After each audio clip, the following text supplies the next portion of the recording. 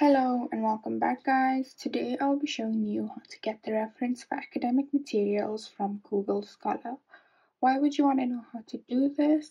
Well, it can be a bit of a pain trying to get the correct references for an article or other piece of academic material when there's not much information available to you, but on Google Scholar you do get the exact reference, so I'll be showing you how to find that today. Make sure to subscribe for more videos and check out the video description as I will try and leave written instructions there.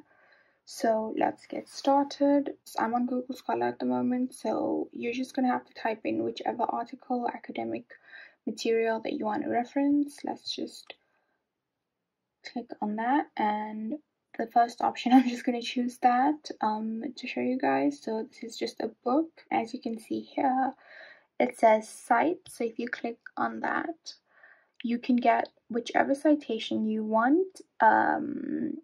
These are the more common types. I generally go with Harvard, so all you need to do then is just copy this reference, and that is essentially it. That's your reference.